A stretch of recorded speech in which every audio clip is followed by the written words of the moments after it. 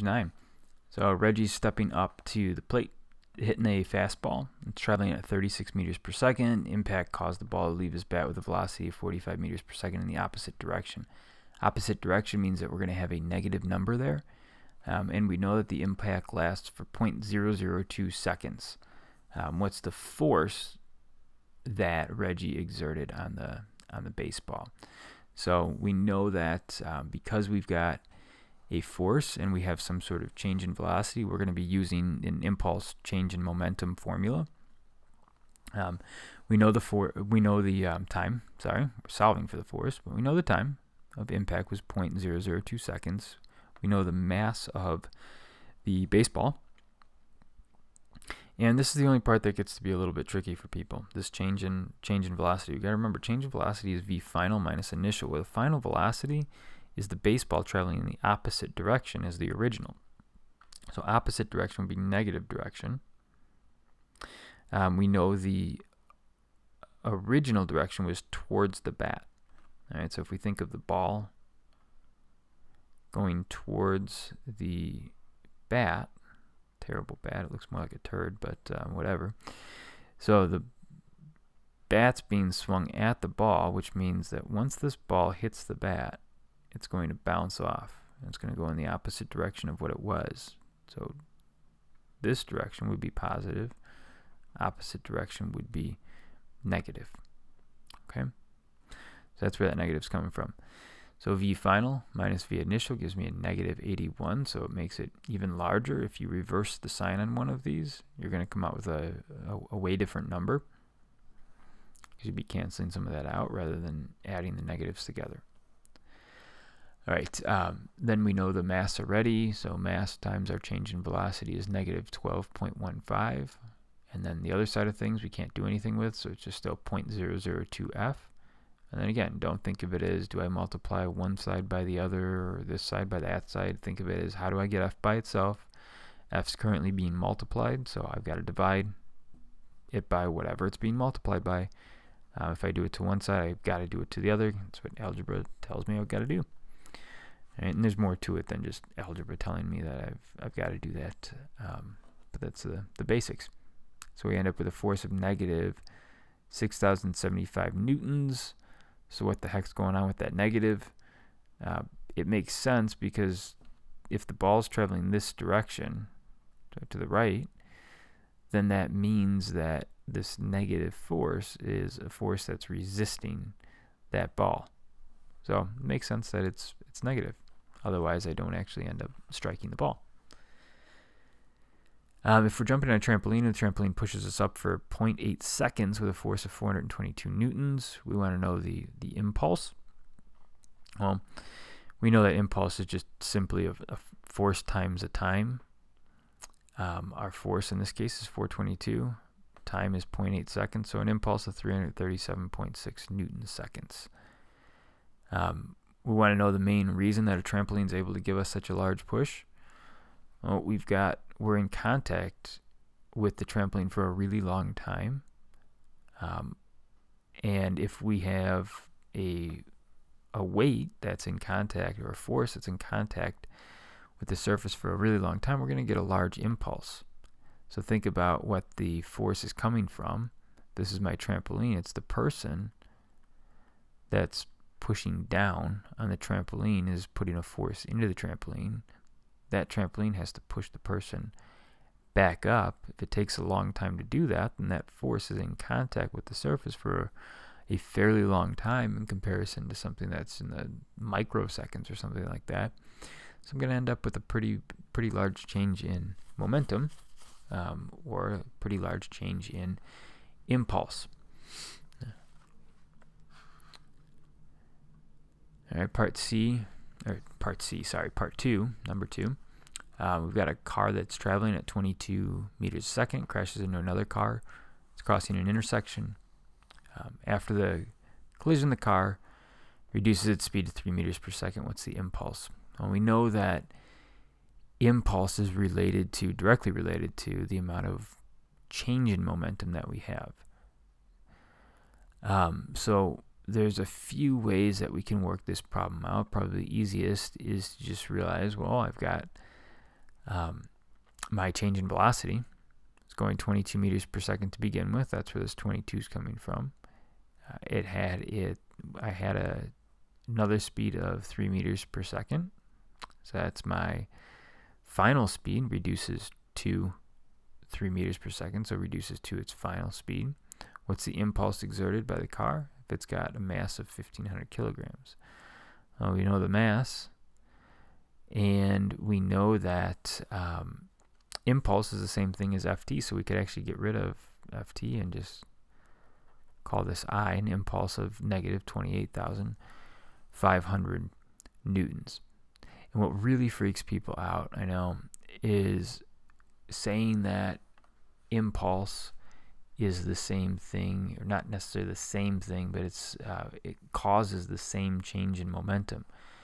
And if our units are different, impulse is in Newton seconds, momentum is in kilogram meters per second, like, isn't this like not the same? What the heck's going on there?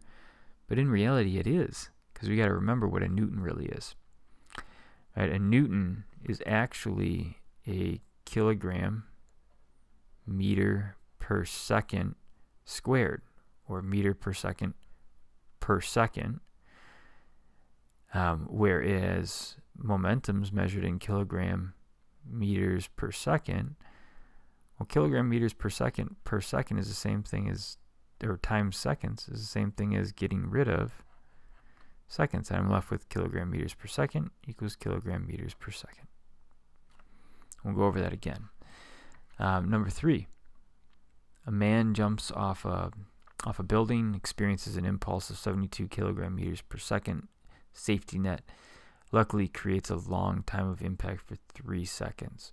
So by having that really long impact time, we can end up reducing the amount of force that's required to get an object to stop. So if a person's jumping out of a burning building, we have that trampoline there.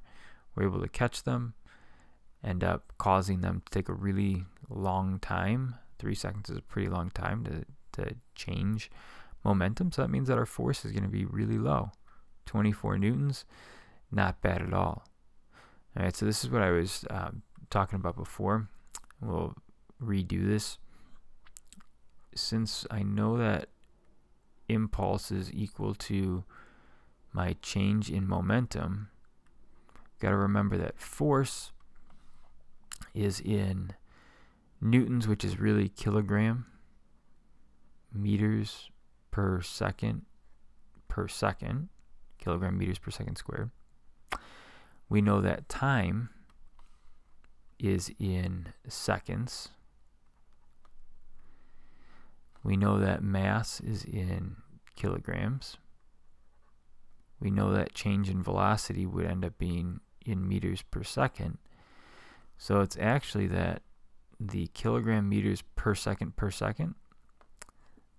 one of those seconds cancels with time, times seconds. So we're left with kilogram meters per second equals kilogram meters per second.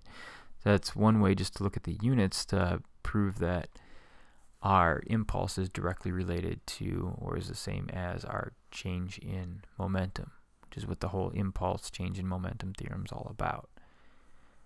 Alright, so let's take a look at how much force the man would feel if he missed the trampoline. That would make the time for him to stop extraordinarily short in comparison. Everything else would be the same because he's got the same amount of momentum. He's going to end up traveling at the same speed. He's the same mass. So what's the big difference? Well, if that time's short, then that means that our force is going to be large, which is an issue. Right? That means more room for injury. All right, and then finally, last real mathy problem of the packet here. I'm going to be taking a look at